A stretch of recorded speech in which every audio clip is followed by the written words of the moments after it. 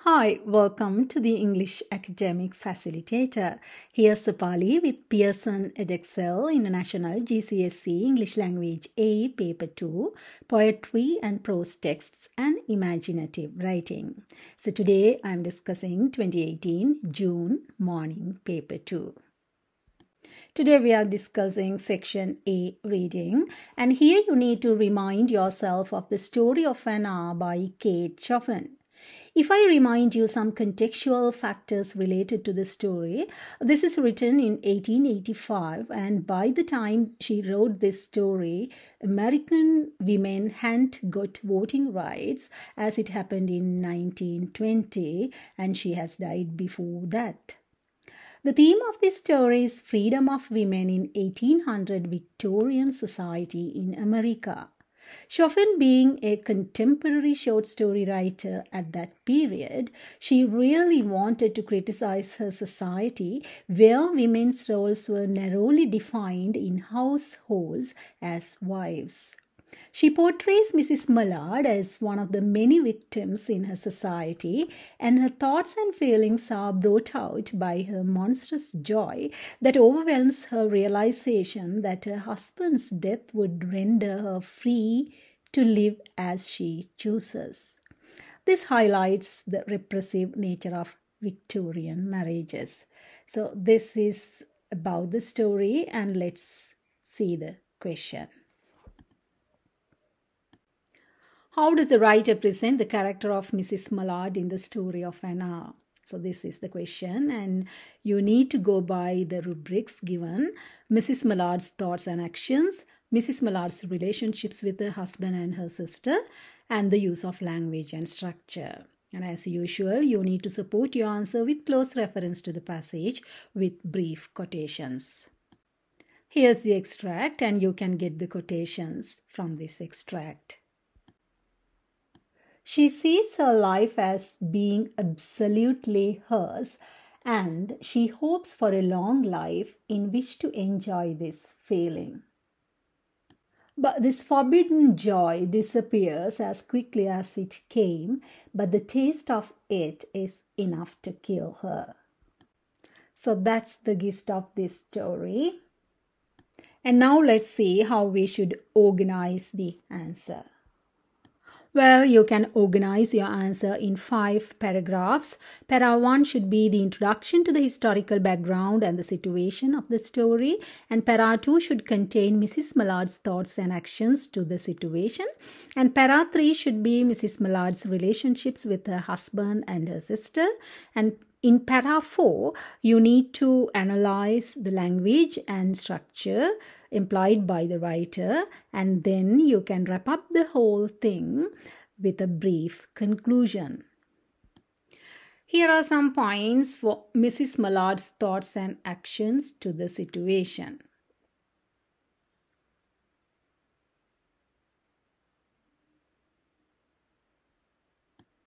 Some more points with quotations.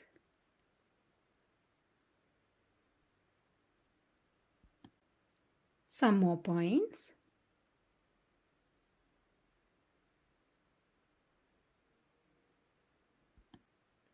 Here are some other points.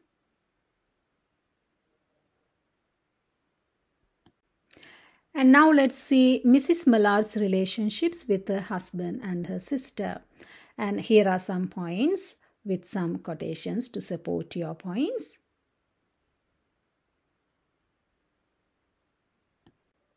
Here are some more points.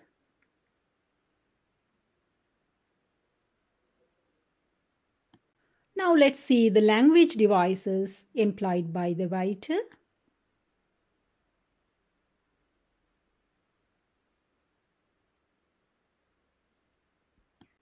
Here are some more points with more quotes.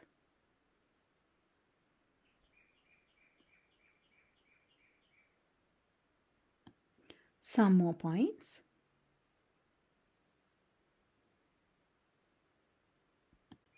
And some more points with quotations to support the point.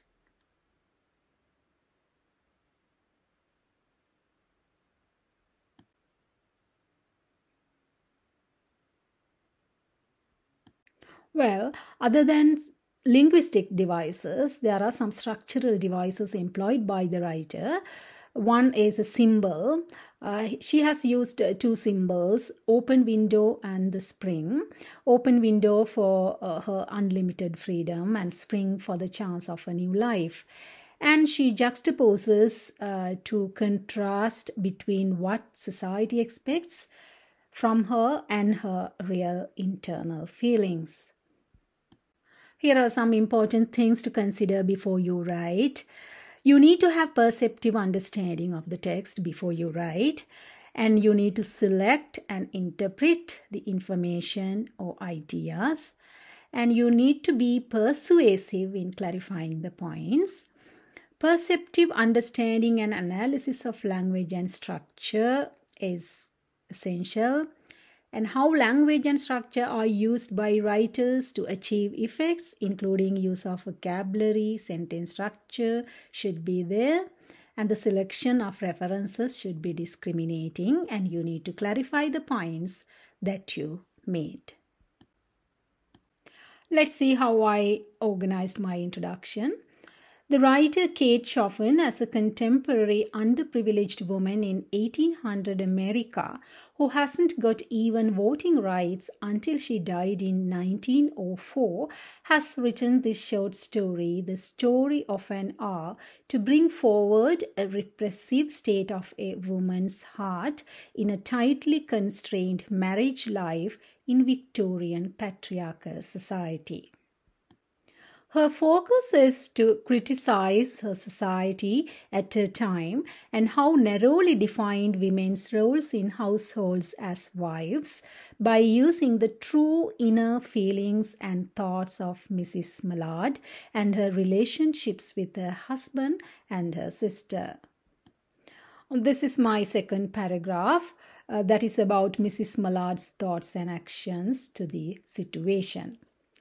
In this short story, she portrays Mrs. Mallard as one of the many victims in her society, and her feelings and thoughts are brought out by her monstrous joy that overwhelms her realization that her husband's death would render her free to live as she chooses.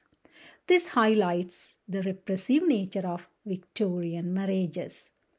Chaffin introduces Mrs. Mallard's character as somewhat different from other women by the way she reacts to the sudden death of her husband, especially with the paralyzed inability to accept its significance. In addition, the language is carefully chosen to suggest her fragility, such as afflicted, great care, and as gently as possible. The use of metaphoric expressions like storm of grief and pressed down by a physical exhaustion that haunted her body and seemed to reach into her soul convey her reaction to the death. Her actions are also portrayed with powerful expressions like wild abandonment and storm of grief that shows her outpouring of emotions, but its sudden disappearance foreshadows her husband's death, might be quite liberating to her by giving some doubt for the reader whether she is actually in grief or an excitement. Her vision of a long procession beyond that bitter moment, writer wanted to paint a picture of a sharp sense of positivity about her independence, and also the repetition of free helps the reader accept her feelings. Moreover, Mrs. Mallard is portrayed as a solitary being with references to her resistance towards her sister's entry to the room and to acknowledge her support, and also dashing to her room where no one would follow her. Chaffin also exposes her exhaustion after the news by a couple of alliterative words, pressed and physical. Mallard's short-lived grief is symbolized with a simile as a child sleeps in order to infantilize her reaction. Instead, she dwells alone with her thoughts and has a heightened awareness of her senses. The use of keen and bright eyes gives her a sense of vibrancy and aliveness that is compounded by The description of the speed of her pulses and heartbeat all show her extreme excitement. Apart from that, through her character, Schaffen throws a harsh light on the pathetic situation of married women who endure the hardships of quite repressed marriages by using the abstract noun repression. And that is the end of the second paragraph. And let's move on to the third paragraph. Third paragraph contains the points for Mrs. Mallard's relationships with her husband and her sister. Mrs. Mallard's idea of blind persistence about relationships clearly reveals that she felt trapped and controlled in a patriarchal dynamic. Further, her conflicted ideas about her feelings for her husband is brought out by broken sentences such as, "Yet she had loved him, sometimes. Often she had not." Even though her sister is quite caring and she breaks the news to her as gently as possible, especially as she is afflicted with a heart disease, she is not closer to her and prefers to be alone.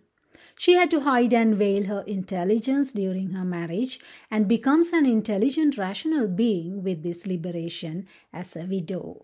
So that's about the relationship between her husband and her sister. Now let's see how I analyzed the language and the structure employed by the writer. Schaffen has successfully developed the events that occurred within a short period of time using rich language and structure. She juxtaposes Mrs. Mallard's real internal feelings with what society expects from her using positive language to show her thoughts on her new life. Through these devices, the writer reveals how a repressed woman hides and veils her intelligence during her marriage and becomes an intelligent, rational being with this liberation. By doing this, Mallard is trying to abandon this false social self that she has cultivated over the years. Using significant symbols such as open window to symbolize her unlimited freedom outside her world and the spring for a chance of a new life. In order to demonstrate a range of feelings she is experiencing, Chopin uses some powerful adverbs such as fearfully, tumultuously, absolutely, and unwittingly. Additionally, moment of illumination, possession of self-assertion, and strongest impulse of her being are some prepositional phrases she has employed to create a sense of relationships between people and feelings. Moreover, a range of sentence types, what was it, what did it matter, and body and soul free, brings out her extreme emotions and a range of feelings. And also, short sentences such as, what did it matter, go away, often she had not, create a sense of tension within her. Schaffen has repeated the phrase life might be long to show the contrast in her feelings from before and after the death of her husband. Further, the simile, like a goddess of victory, together with the alliterative words, whispered words, are used to reveal her growing excitement at freedom. All in all, Schaffen has created a great work of art to criticize her own society she lived at that time by using rich language and structural devices in order to bring out suppressed feelings and thoughts of underprivileged women. And that is the end of the answer. Well, that's it for today. And if you think this would be helpful, don't forget to like, share, and subscribe to this channel, because it really helps my channel grow. Thanks for watching and see you with another video soon. Bye-bye.